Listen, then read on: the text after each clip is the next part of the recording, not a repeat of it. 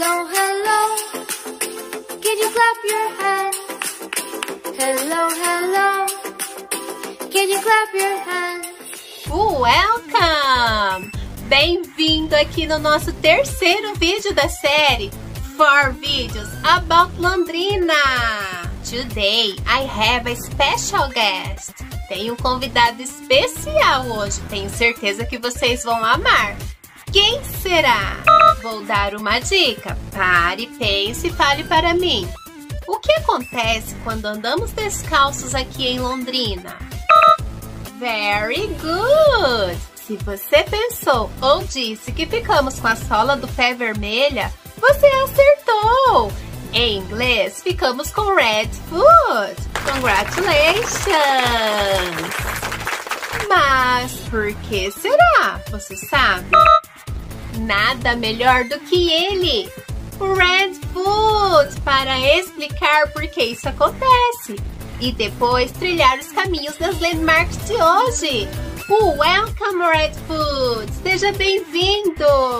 Hi everyone! Thank you, Teacher Edilane! I'm happy! Eu sou lá do projeto Conhecer Londrina. Eu fico vermelho porque a terra do norte do Paraná tem composição de rochas basálticas ricas em ferro, que deixam o pé vermelho. Red Foot! I am a landmark of Londrina. Eu sou uma marca de Londrina. Vamos comigo conhecer outras Londrinas landmarks? Welcome, Red Foot! Amazing! Muito legal! É verdade, o meu pé também fica red quando eu ando na terra descalça. Red Foot! E o seu, amiguinho? Muito legal você sair lá para conhecer Londrina, Red Foot, para apresentar mais landmarks para nós. Yes, Kate! Sabia que eu tenho uma praça com meu nome aqui em Londrina? Você já ouviu falar em Praça Pé Vermelho? Em inglês, falamos o Red Foot Square. Ela fica bem pertinho do Shopping Aura, Aurora Shopping Mall. Ela tem sombra e espaço para descansar. Uau, que legal ter uma praça com seu nome, Red Foot! Kate, você sabia que o Museu Histórico de Londrina também é uma landmark? Yes, the Historical Museum preserva objects, images, documents and memories.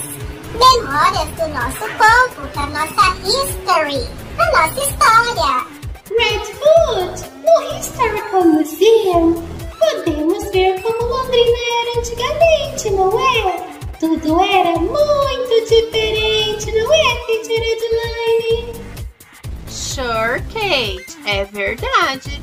The Historical Museum ajuda a preservar e valorizar a memória da nossa cidade.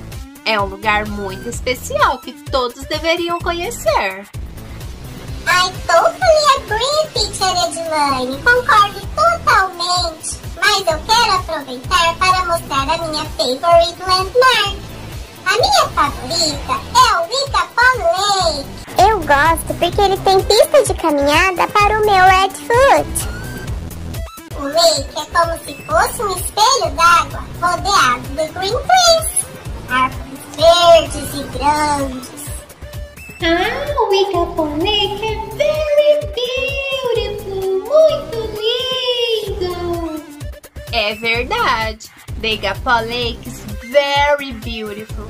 É um lugar perfeito para passear, fazer exercícios ao ar livre, andar de pedalinho e curtir a beleza da natureza. I love Londrina, Red Foot! Me too, Kate! I love Londrina! Eu também amo Londrina. E hoje, I'm very happy! Estou muito feliz por ter mostrado my favorite landmark, The Wicapon Lake. Red Foot, eu também tenho uma favorite landmark, sabia? Really? Verdade? Kate, mostra aí. What's your favorite landmark? Qual é a sua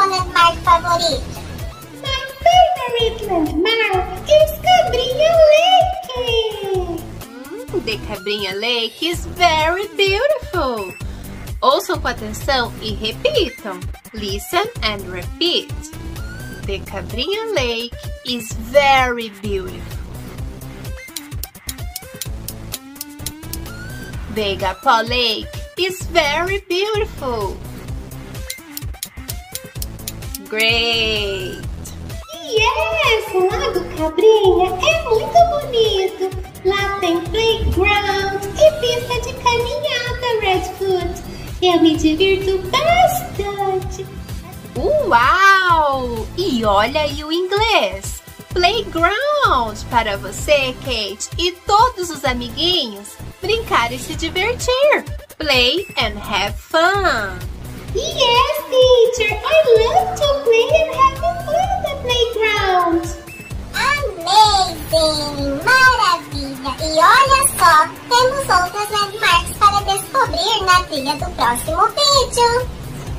Uau! Vou te ver no próximo vídeo, Redfoot. Mal posso esperar para ver o que vem por aí. I'm curious. Estou curiosa. Yes! Estarei no próximo vídeo, Kate. Vamos descobrir muitas outras Londrinas landmarks. Perfect, Redfoot! É perfeito! Junto continuaremos descobrindo mais Londrinas landmarks. Bye, bye, my friends. Bye, teacher. Bye, Redfoot. Bye, everyone! Bye! See you in the next video.